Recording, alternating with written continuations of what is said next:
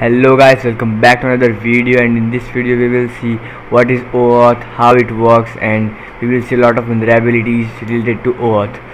So let's get into it.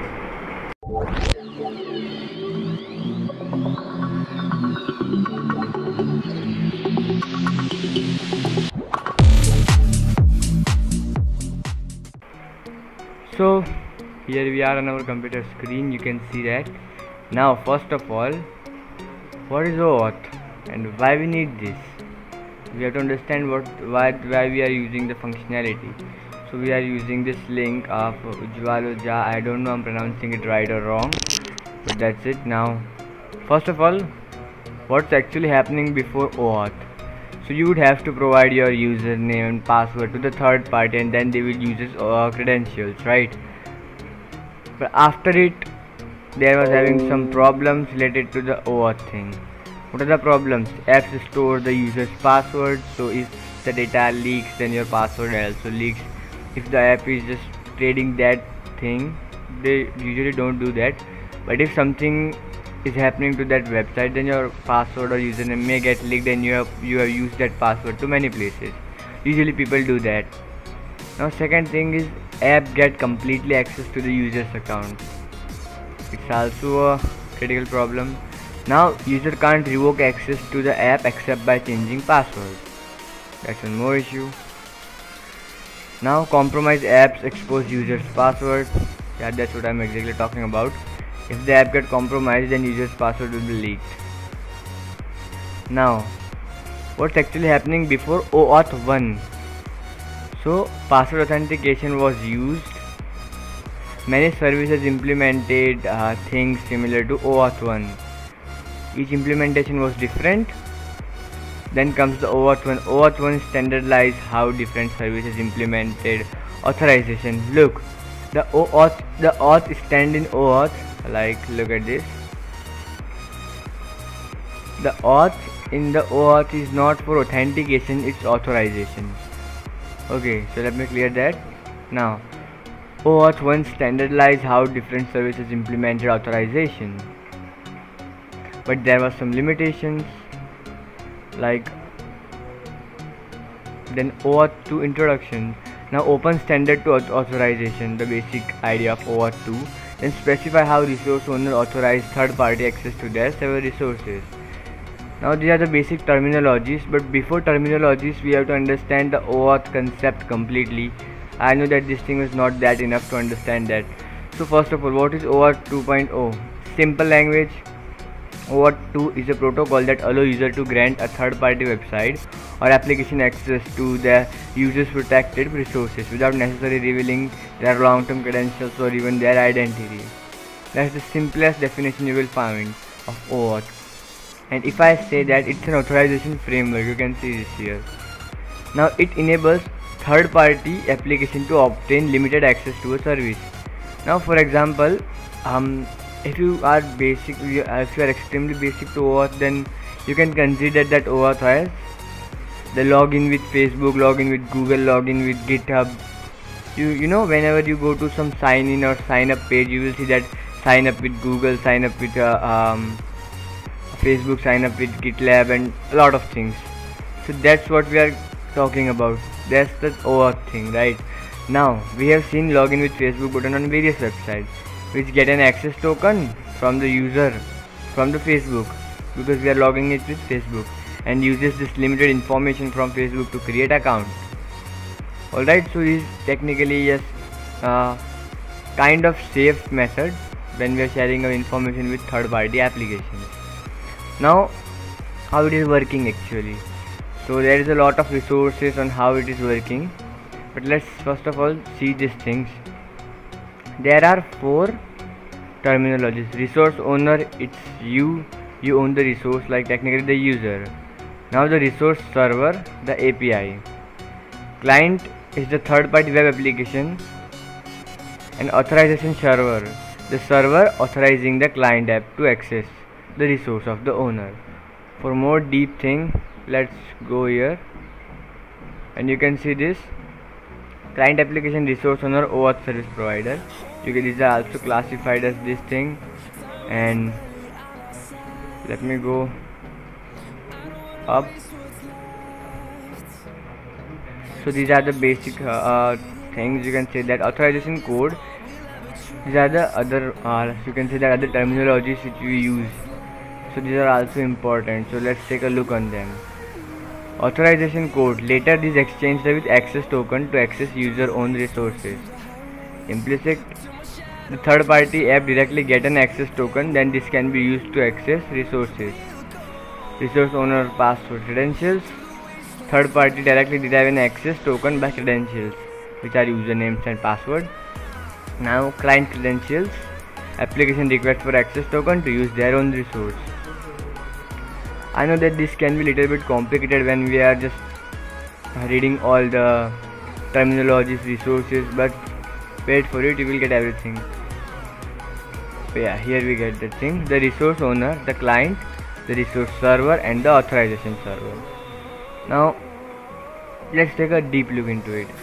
What is resource owner? The resource owner is the user who authorizes an application to access their account. The application access to the user's account is limited to scope of authorization granted, like read or write access. Now what is the client? The client is the application that wants to access the user's data. Simple. But before it do, it must authorized by the user, and authorization must be validated by the API. Now what is the resource server? The resource server hosts the protected user accounts and data to be retrieved by client. Now in the end, what is the authorization server? The authorization server verifies the identity of the user, then issues access token to the client. Now this is the very basic thing. Now let me go back to the slides. Now here is the image. This is the application of client, authorization server, and the resource server. So you are just sending authorization request, authorization grant. Then you are just giving the authorization grant to the authorization server, and then you are getting access token, and via using the access token you can get to the resource server and you will get the resources. So this is how this thing is working. So let me hold a bit here so you can actually see this thing, or you can pause and understand what is this.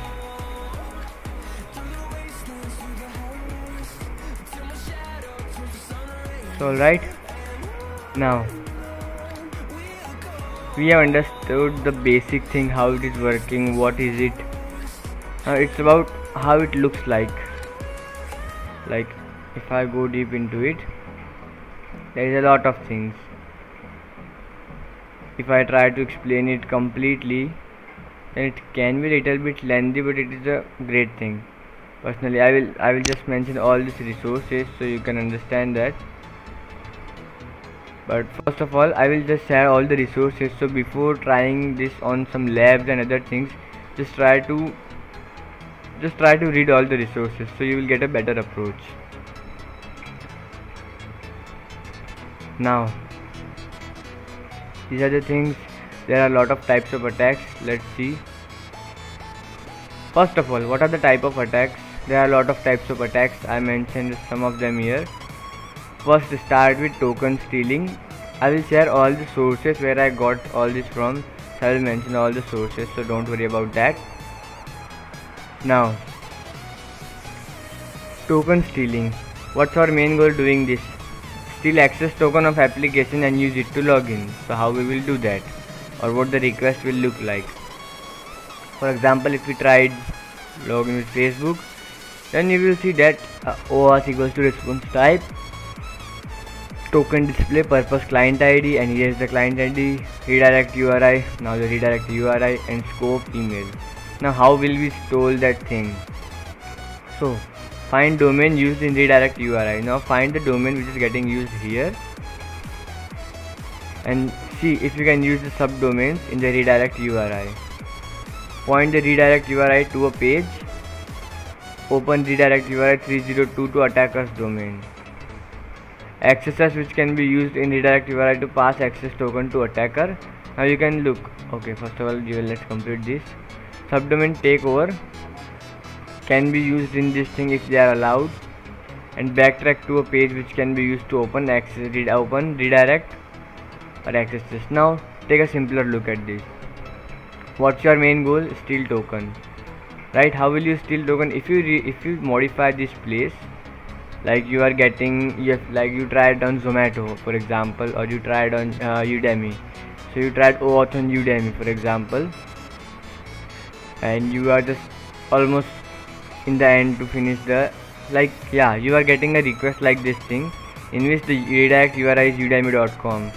So if you modify this to attacker's website, or if you try to inject access as if you are able to use any subdomain of that website, then you can try to get the token, and you will get that token, not actually try to. So let's assume there is an open redirect. So if there is an open redirect at this place, then just replace the website with any of your website, or you can just open a temporary ngrok server. You can just replace it with like http:// attacker.com. So the token which is supposed to go to udemy.com or the redirect URI will be sent to you on your own domain. So you can just steal the domain and use it for malicious purposes.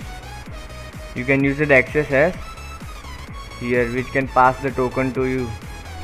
If you got a subdomain takeover, then you can use that thing here. And sometimes what happen is you will not be able to perform open redirect or other thing. Then try, like udemy.com is enabled, then try to do login.udemy.com. If that URL is also eligible here, then try to find subdomain takeover. If you got any subdomain takeover, then escalate it and paste the subdomain at here, and you will get that. And you can see that you are only getting domain and subdomains, like you are able to take over hack.udemy.com, and you are only able to use subdomain or main domain on the redirect URI place. Then just paste your subdomain takeover link, so you will get that token on your subdomain. Now backtrack to a page which can be used to open redirect. So these are the 4 ways that you can just try to steal that thing. Now second thing, you can see that you can use the token to log in. Simple. Now code stealing. Main goal: steal authorization code of application, use it to log in into user account.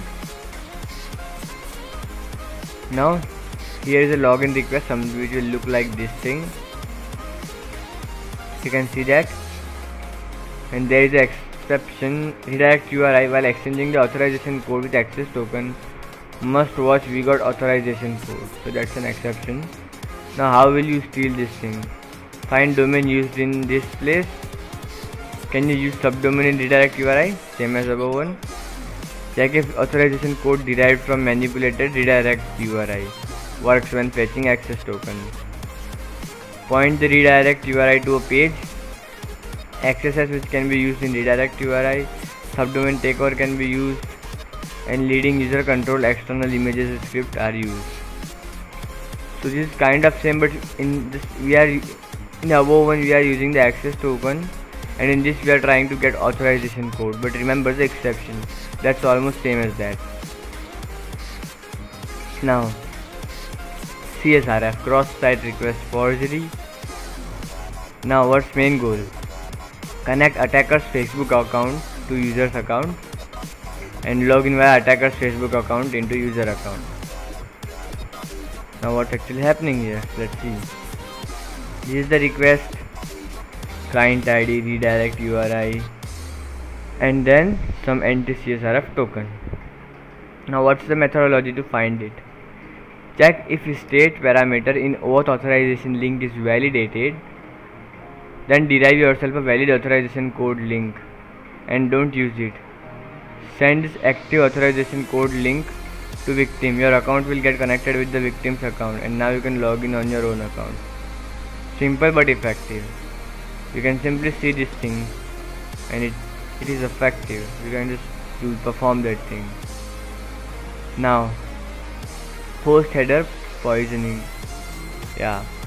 Now poisoning the host header can lead to account takeover, not only during password recovery but also OAuth authentication. Sometimes you can affect redirect URI by poisoning the host header As a result, when the victim exchanges the authorization code for access token, he or she will send a request with this token to your domain. For example, this thing, you are just basically doing host header poisoning. When you are getting this thing, then you can you can affect redirect URI by poisoning the host header. As a result, victim exchanges the authorization code for token, he or she will send the request to your token or domain.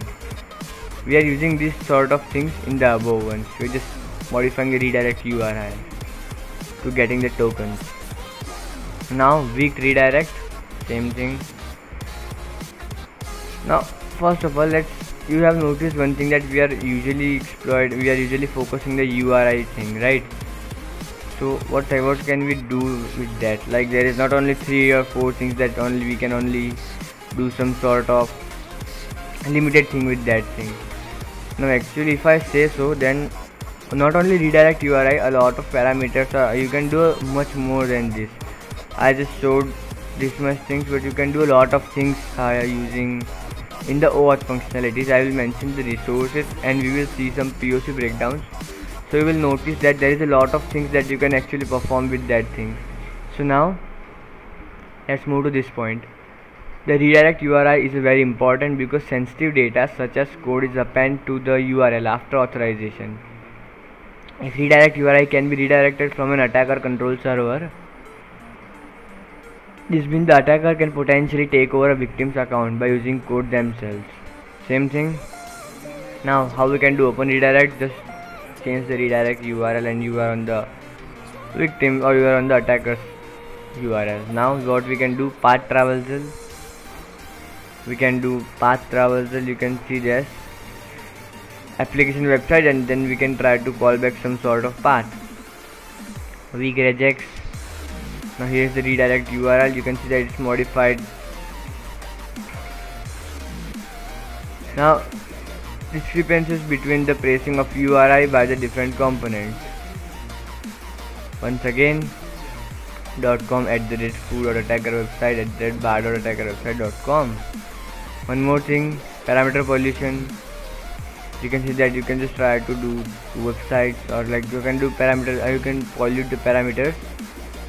Now accidentally permitted any redirect URI beginning with localhost. So in a production environment, so you are just trying to access this sort of URL in which you are just trying to access some localhost or just trying to access some production environment. And then last but not least, HTML injection. Clear? And you can also do the changes JavaScript that handle query parameter and URL fragments. So this is not limited to this thing.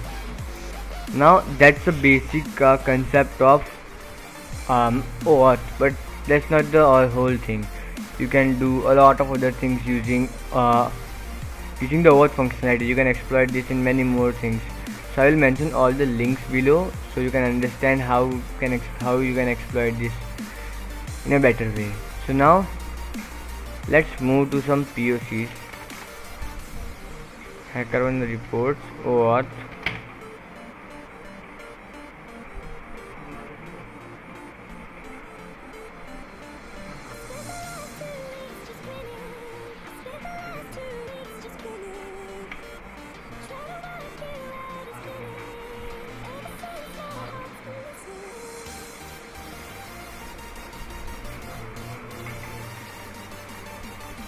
So let's wait for them to open.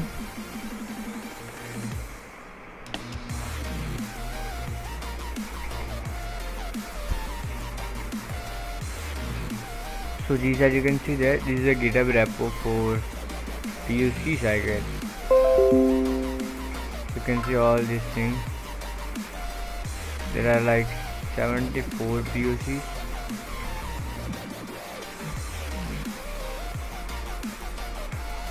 Let's open one.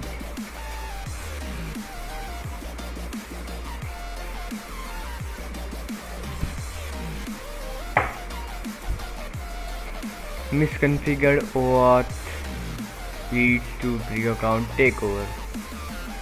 How? Let's download it. Oh no, it's just a screenshot. Leave it. You can see it here. But first of all, what are the steps? Go to the URL, sign up using unregistered victim account. Now it will ask you to verify the email, right? But after some time the victim is going to sign up using OAuth method. Now what happened here is victim can easily log in using the victim's account, which bypasses the verification method. So it's simple.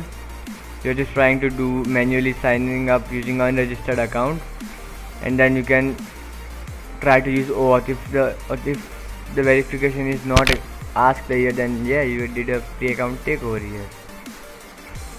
That's a simple thing. Let me download this POC so we can explain it better.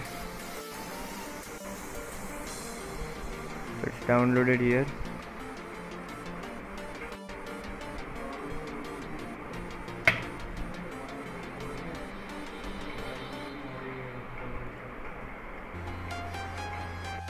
Now check here.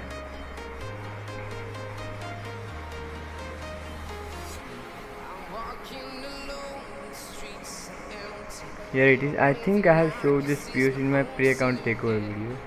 I'm not sure. So here you try to log in with unregistered account. After it, you just filling your details. Now after some time, just trying to register again with the same account, but using the OAuth thing. And here you are. You are just logged into your account without verification, or you just skipped the verification phase, so you did a pre-account takeover. That's cool. Now, stealing users OAuth token using redirect URI. So, click on this link and you can see that attacker modified the redirect URI parameter. Now choose any .gov account to log in, and then I believe you will got redirect to evil.com. So yeah, what's its impact is attacker can use this bug to steal victim's access token. Alright, now what was the impact of the older ones? This one. Only one thing needed is email address. Just by knowing email address we can take over any victim's account.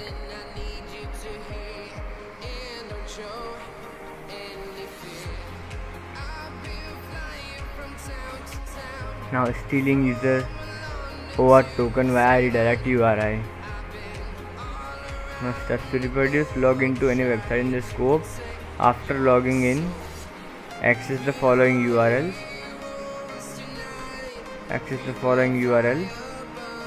And on accessing you will get redirect to xbossdays.com test. You can see that this attacker is also changed this or modified this redirect URI, and it's possible to steal their OAuth credentials. One more simple explanation.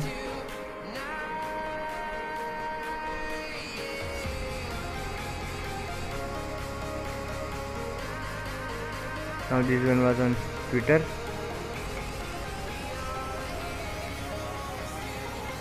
So now first of all, log in with Twitter account like that thing, abcd@mail.com. Open unfollowerstats.com and they will ask you to log in with Twitter. Then you will get some link like this. Open another browser and log in with the same user. Log in with some another user, which is xyz@mail.com, and open the older link like this. Yeah, this link on another browser, and authorize the OAuth user with xyz@mail.com. So you can see that we are using the token of abcd@mail.com to verify or authorize the xyz@mail.com. So that's the issue here. Got a good bounty for that. Now steal OAuth tokens.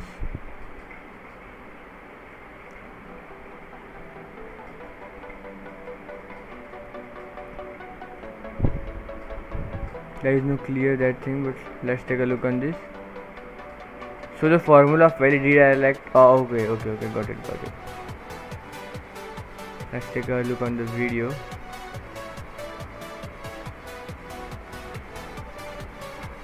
Twitter Outlook.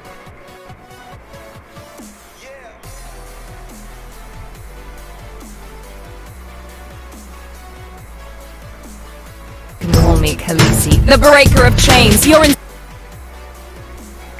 So here it is. Wait a bit.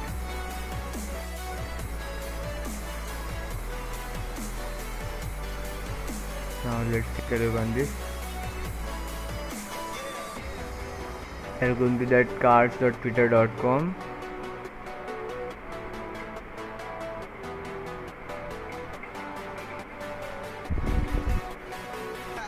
Okay, so we are getting redirected.